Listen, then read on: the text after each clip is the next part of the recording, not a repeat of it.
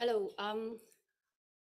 I will talk about my career as a senior RSE, but I will talk a bit less about my CV and a bit more about what I might not put on LinkedIn. And maybe anybody who might want to hire me at a later place, please leave the room and don't listen to this. Given that this is recorded, so I won't go into too deep personal detail, but still, this is my condensed CV, like I would put it on LinkedIn. So I started with a degree in media informatics. I then went on to do a PhD in scientific computing, did a postdoc in Durham in computational solar physics. Then I decided to go to industry for 2 years and was a computational scientist in an X-ray technology startup and rose up to senior. Then I went back to academia as an RSE in advanced research computing at Durham University, also rose up to senior and took on an additional role as RSE theme leader in the N8 Center of Excellence for Computationally Intensive Research. The N8 are the 8 most research intensive universities in the north of England. Yeah, and that's basically in a very compressed form what I did. And as Sarah said, it looks all very intentional and it looks all very planned, but that is not really how things happened. So what I normally do not put on my CV is all the struggle with various fixed term contracts. So this time as a postdoc was not one contract, that was various fixed term contracts over a span of about 3 years.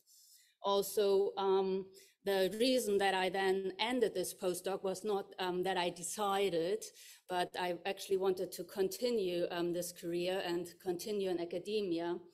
But it turned out that the funding depended on various things, amongst those a letter of support from someone in the Met Office, and that letter of support did not come in time. So the funding fell through, so my postdoc contract ended, and then I had to start to apply for various things.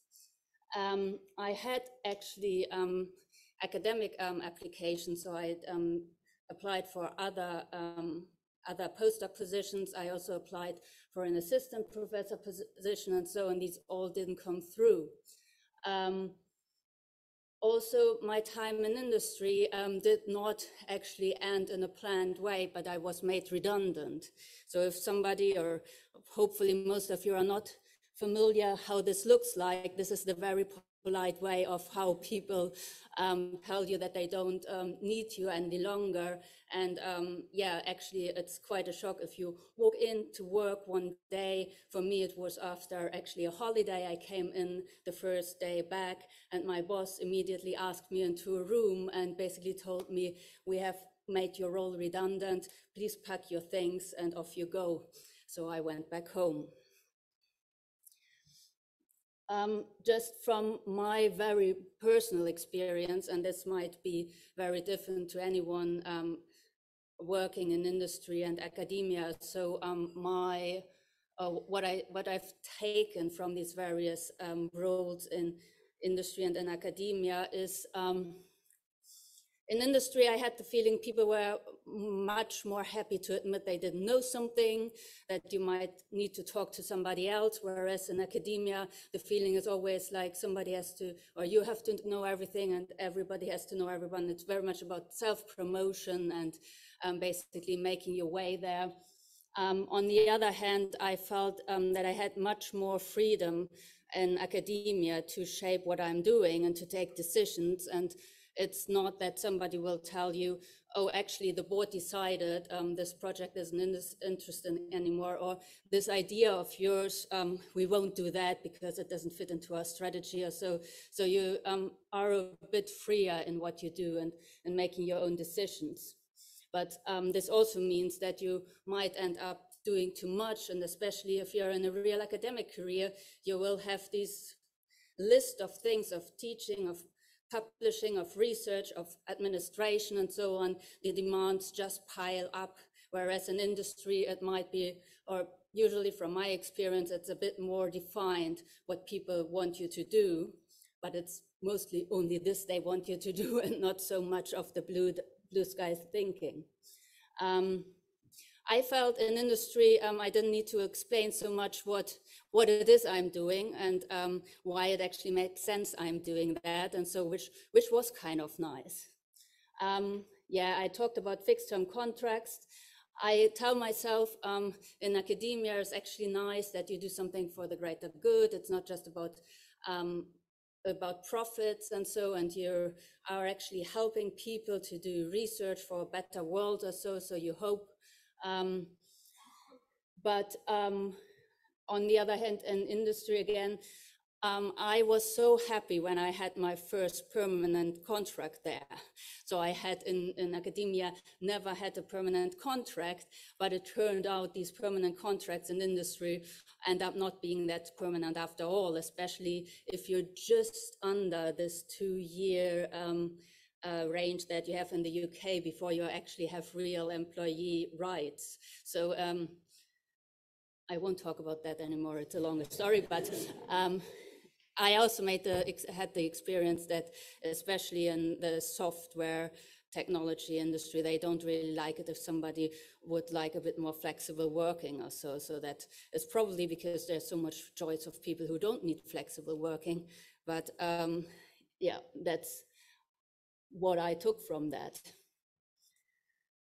Talking about flexible working, I had various ways of how to talk about flexible working in my CV and where to put it. And at the moment, I've come up with this little note next to my career section where I say, actually, these are just the contract times I list in my CV, but there has been quite a lot of part-time working, there has been maternal leave, and I'm happy to tell you, but when I actually listed it somewhere in detail or so, that was not always positive.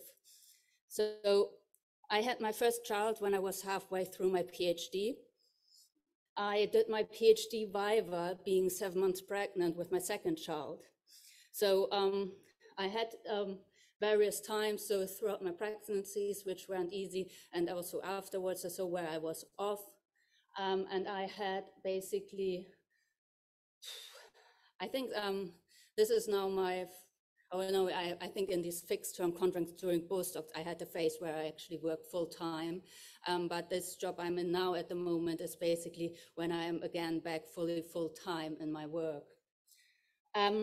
When I applied for various jobs in industry asking for full time, very many doors were actually closed in my face, and I experimented with already putting it in my motivation letter and asking at various stages throughout application processes or so. And so far, none of this really worked well. So people just seem to not like it if you're asking for flexible working for part-time. And I've talked to other parents who were saying something similar there as well. So having a family and career is really great. So it's really great. I'm really proud. And as you might guess from that, I couldn't just put one photo on this slide from my kids and me. I'm really proud of my 2 girls. It's also at times really hard and frustrating, and you feel constantly guilty. You feel guilty at work. You feel guilty if you're with your children. So you're always guilty that you're not doing the other thing. And I won't go into detail on where it's hard and where it's great or so, because I think that would be another long talk or so. But the way that we basically handled this, and I want to stress that this is not a recipe, and that might not work for someone else, for another family or so, because it's very personal, every family is different. But we basically made the decision that we want to be together, which means, and I've seen it working differently for other people, but we wanted to be basically during the week in the same home. So we didn't want to be in long commuting distances from work. I have friends who actually live in different countries with children, and it all works for them. But we made the decision early on that we said, okay, we want our family to be together. This has influenced many career decisions. This has, of course, limited many career options. For example, when I applied for various academic positions, I basically only applied in Durham and Newcastle because I didn't want the long commute, and doing it remotely or so wasn't really an option then, and maybe for such a decision, for such a career is not an option now as well. Of course, we are not doing it on our own. It's a big web of arrangements that you do, that you basically, we have a big calendar with different colors, and so having our various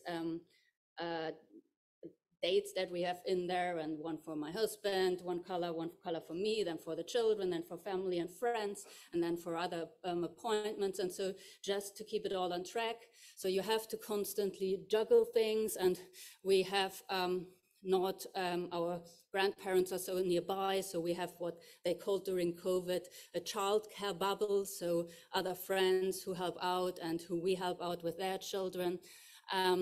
We rely on holiday camps and wraparound care, and having bosses or colleagues who are actually supportive if you suddenly have to walk out of something because school called, or like today, as teacher strike. So my husband currently has our younger daughter with him at work.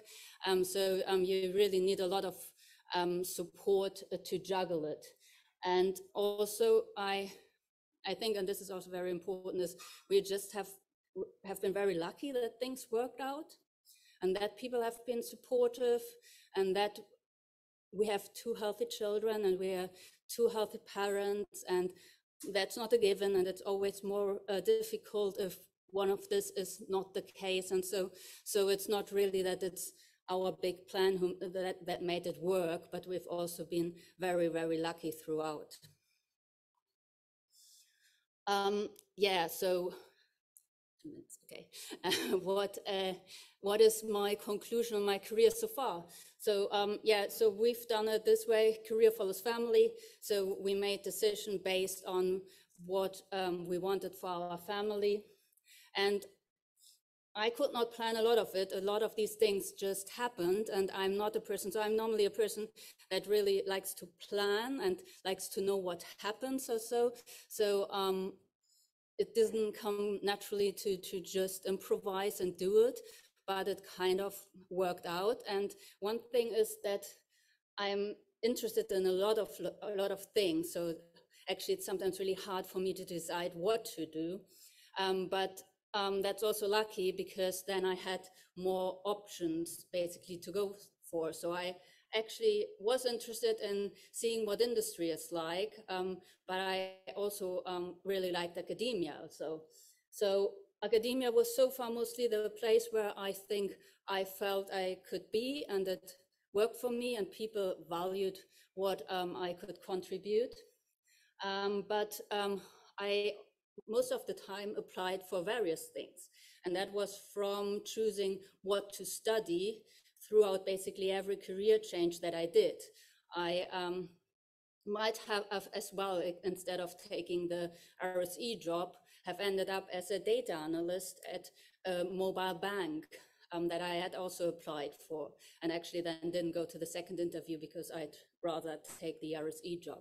But it's something that at the moment for me is relevant again when I'm thinking about, okay, do I want to go more the leadership route, or do I want to stay technical, or maybe go back to being even more technical, or so, that I actually applied for both. And I think things work out so that I'm going the technical way now. So the question we were asked about, okay, what advice would we give to our past self? And I must say, I don't know. So I try to think a lot about a lot of clever things to say here, but I'm not sure that I can really give advice. And also, I don't know what this advice might change that I would then not like.